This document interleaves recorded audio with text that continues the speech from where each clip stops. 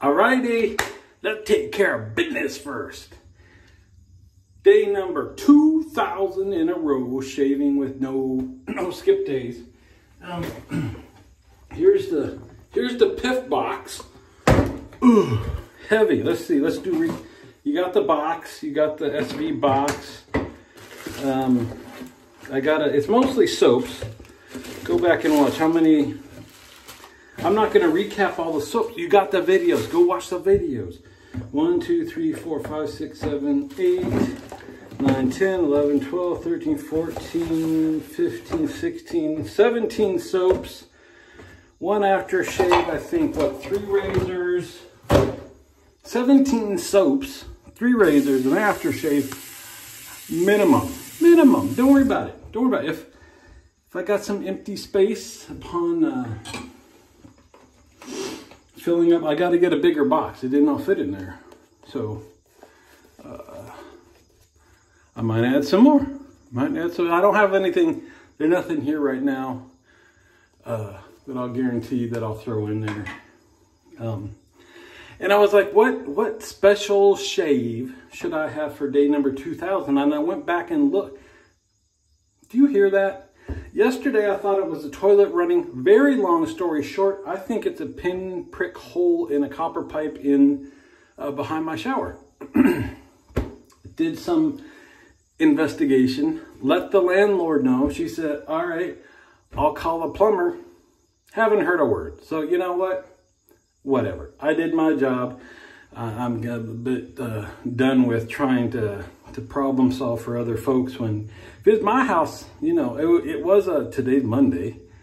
It was a Sunday, but they got 24/7 plumbers. Just sitting there leaking in your wall. I'd have somebody jump all over it instead of your waiting for your normal guy. But what is? It's PIF day. Oh yeah, so I didn't even finish that. So today's the day. Comment below, I'm in. That's it. And you got to subscribe to this channel and Drinks and Days. You're not subscribed to both, you can't win. That's all there is. And I don't know how much money. I mean, you got to figure pretty much minimum. Any of the soaps I put in there is 10 bucks minimum. Even if not, 17 soaps at 5 bucks a soap, we're up at almost 100 bucks. 3 razors. You're getting yourself a nice little prize. Continental US only. Asterisks. Well, here's my, just because I like it. It's heavy, I like it. I like how sharp the knurling is. I like the looks of it. So it's a Rex Ambassador adjustable set on 2. Is my razor choice of the day. And so I looked up what was shave number 1 after I missed the last day. And it was a junky shave. I commented like I was still trying to figure out some razors and blades. And I forget what the razor was, but it's something like this. It was an open comb that I didn't get a very good shave with. The shave soap, I remember it was a Captain's Choice. Whatever their equivalent, is it Venture? No, whatever their equivalent to Fine Platinum was, because I was thinking Fine Platinum I like better. I still do have Fine Platinum. I thought about using that and trying to recreate that shave. I'm like, no. I enjoy almost all my shaves, but I'm like, this is for me. So what did I pulled out the soap that I'm a little judicious in using, because it stinks to some people. Razor Rock Diovo, the one that smells like campfire. So I'm just living in this. What else today? I'm not sure today. I might watch football. I haven't watched a football game for years, but I hear pray tell they canceled one yesterday because the weather was so bad, and they're going to play it today. And even if you're not into football, who doesn't love you some football in the snow? That's just exciting. And I heard through the Cadre grapevine that some game yesterday, one of the quarterbacks got hit, and it was so cold a chunk of his helmet came flying out. I was like, well, you know, it kind of doesn't make sense then to me, because they got all these regulations, right? They talk about, they're concerned about long-term neurological effects of all these hits on their players. The players' union wants their people to be safe, enjoy their retirement, all makes sense. But I was like, if it's so cold that your helmet is breaking, then that means that all the formable, squishable, whatever material, deformable, has got to be rock hard, which means it's no longer protecting your head. And I'm like, wait, if I just realized that not watching football in about 10 seconds and being told it was so cold somebody's helmet broke apart, where's all the advocates for the patient safety? And then to support my genius, this morning I just happened to scrolling along a video of two football players, for some reason talking about how hot the warming bench is. And they said it's not warming, it is hot, hot, hot. Like, if you're not careful, they said you can burn your calves on it. So they don't like sitting on it unless they are absolutely freezing. And you see those big, it looks like big jet engine, like heating things. And when one of the guys said that they saw a football player had that big, huge coat that they'll put on them between, you know, offense and defense. They're on the sidelines with these big, huge coats, and it was full of down. And I guess it burst into flames because the heat coming out of that thing was so hot. But they did say that,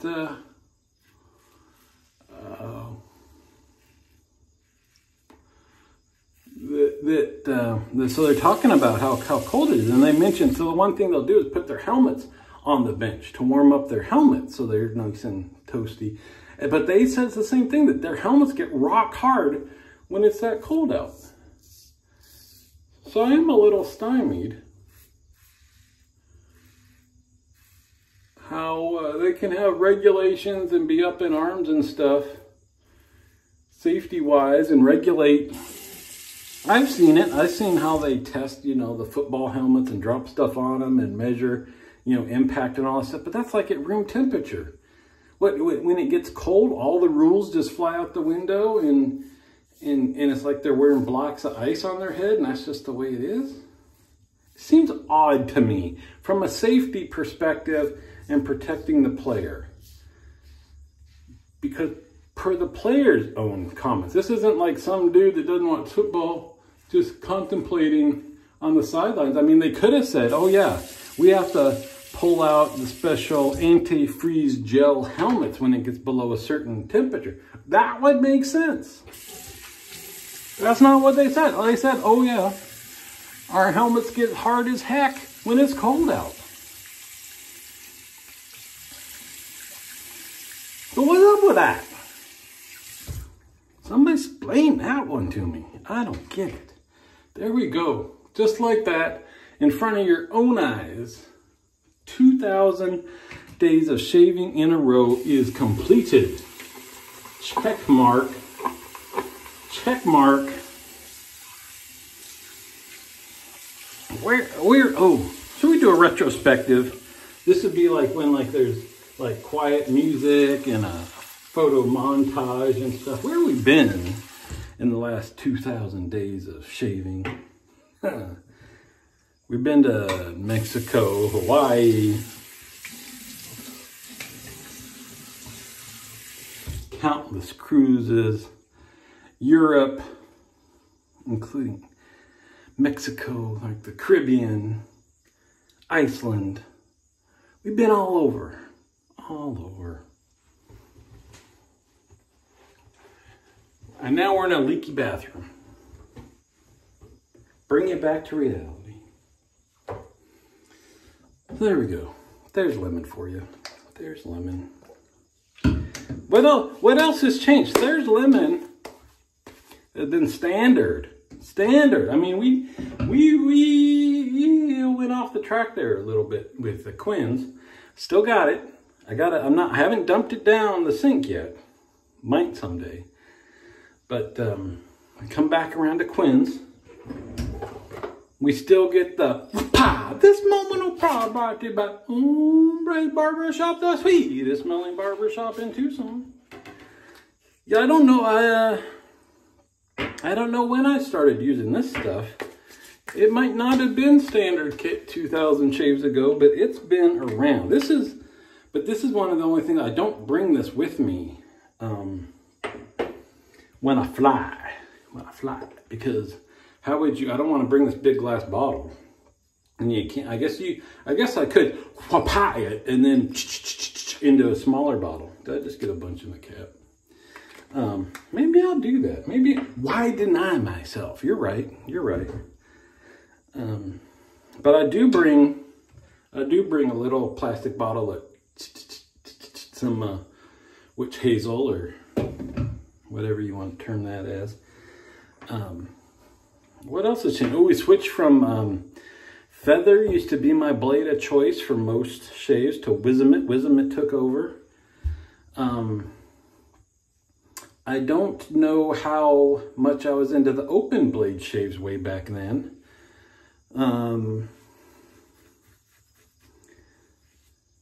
Maybe I was, but that's the majority of shaves now is open blade. I don't think it was probably the majority back then.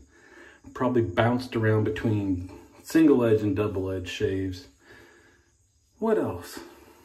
That's it. It's just shaving. I'm sure I was cold water shaving back then. I learned that early on. Cold water makes the skin feel better. Anyway, I didn't say. We'll give the contest. My plan is until Sunday. We'll see how Sunday morning is. That's my plan right now. At noon, I do have something I need to do. So I have to figure out how to do the randomization. I don't have that many people.